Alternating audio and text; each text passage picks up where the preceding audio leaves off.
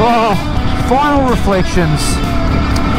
I'm on my way to Fraser Motorcycles to take back the 23 Streetfighter V4S. Thank you, Greg, for lending me this bike for a couple of days. I have thoroughly enjoyed it, and I've got a decision to make. I've made one decision. I'm going to sell the Aprilia Tuono. I'm going to list that bike for sale shortly, and I'm going to replace it, and this is now the lead candidate for replacing that bike. This is special. I really enjoyed getting to know the Streetfighter. It is a case of don't judge a book by its cover, and sometimes first impressions can be misleading, right? This bike, when you first get on it and right out of a dealership, does around town just feel a little clunky, but I can tell you, when you get out of town, it is anything but that. This has got all of that Ducati character. It's got a few bumps and clunks and noises that Ducati's renowned for, and you know, it's some frustrating elements like no fuel gauge. No, not one I can see. And you know, missing features, but gee whiz, the fundamental experience of riding this out of peak hour is amazing. It's an incredible bike.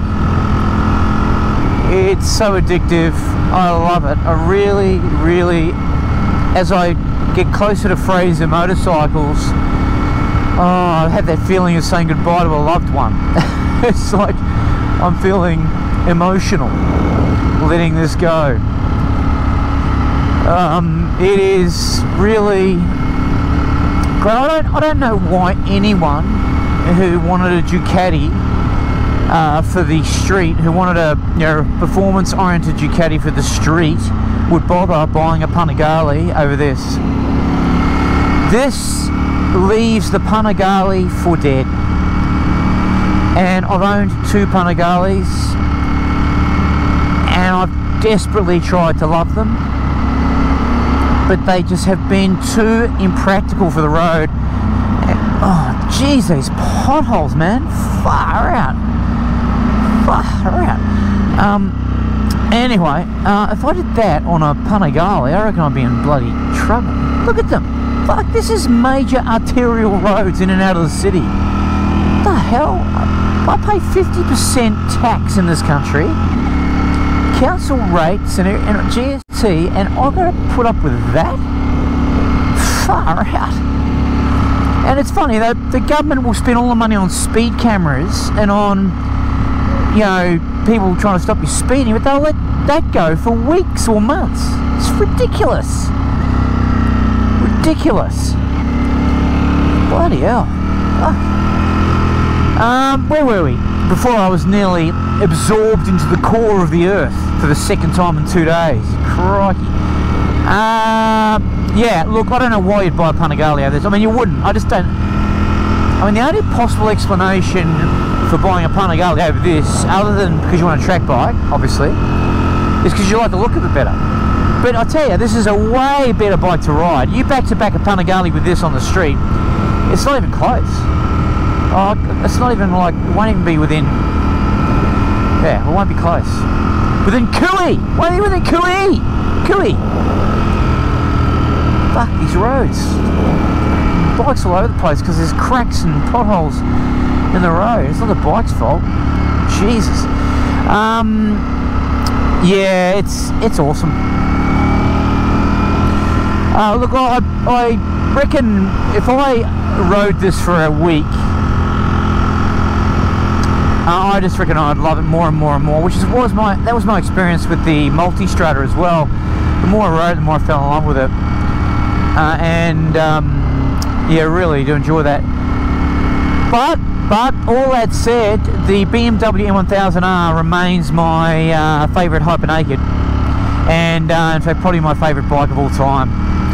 So it just sets a new benchmark on so many areas. I'll tell you where it can learn from this. There are a couple of areas where the Ducati definitely beats the BMW. One is suspension. It is really good on this. It's brilliant, actually. I love it. And also related to that, the way the tank is sculpted, the shape of it. That's one area. And the other actually is, I reckon the handling balance on this is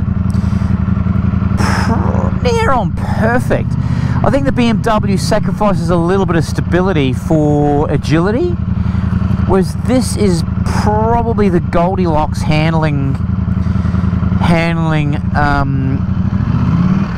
bike. It really is. The combination of suspension and handling are standout features of the Streetfighter. I think the BMW's got it.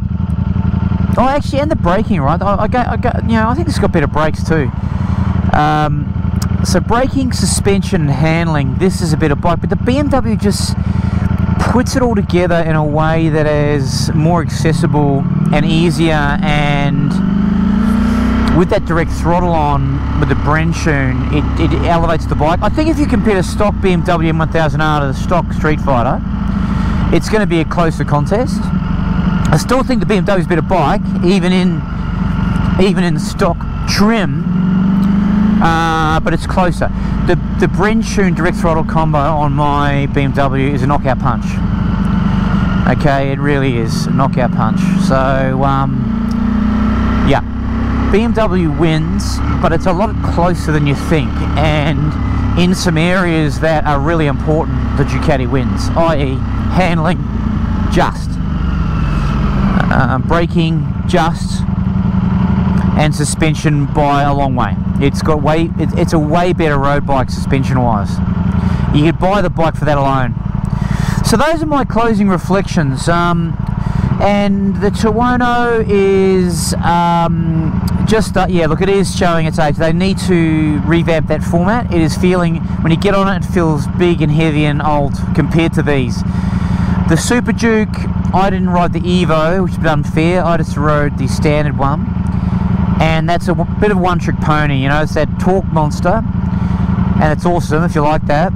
But I think it gets left behind in most other departments. It's got surprisingly good mid-corner stability, but I do think it gets left behind in other departments.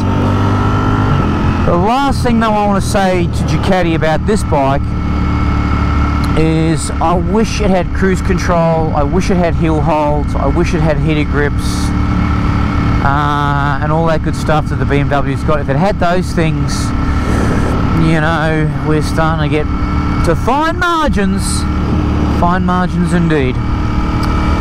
So those are my closing thoughts. Big thanks to Fraser's and Greg at Fraser's Motorcycles, great dealership, really helpful. And I will advise my millions of fans. Oh, Jesus! I will advise my millions of fans, if I survive these potholes, I will advise them as to what I decide to do. Whether I buy the Ducati to go alongside the MR, or I buy something else. I have got a bit of an interest in that Diavel, the V4 Diavel. I think that's got the multi-engine in it, and as you know, I love that engine. I wouldn't mind giving that a whirly burl at some point. So stay tuned, lots to come. But for now, it's over and out from Exodus. See you later.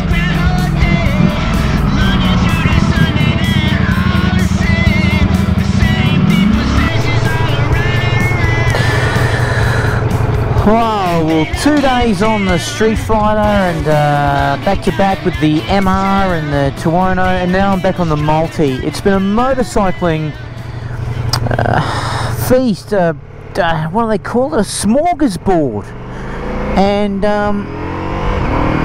getting back on the Multi, you know, you might think you jump back on the big girl and you know, she feels big, well, she doesn't. Feels awesome. Straight up, feels awesome. It's actually interesting.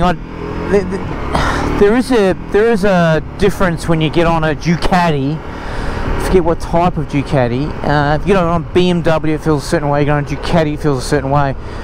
The Ducatis do feel like, with the controls, they feel, compared to the BMW, they feel a little kind of relaxed. The controls. The BMW feels precise with its controls, and the Ducatis feel a bit more relaxed. And you do notice that. Get off the Streetfighter onto this, you don't notice huge differences immediately, whereas you go off the BMW onto this, you do. And that's because of the general feel of different manufacturers, I reckon. Ah, so good. What a few days riding. I am missing the Streetfighter. I feel like I've just broken up with a girlfriend. I'm missing it already. I really am. I actually am surprised. I didn't think I was gonna have that impact on me. I'm still kind of half expecting that I'll just sort of get over it and forget about it, but I'm not sure that's going to happen. Yeah, there is something special about it. Oh, isn't motorcycling great? Isn't it great? Isn't it grand? Isn't it grand? The Harley over there with the young fella and his father. Motorcycling. What a great way to... It's a great lifestyle thing. To be able to do what I've just done the last couple of days.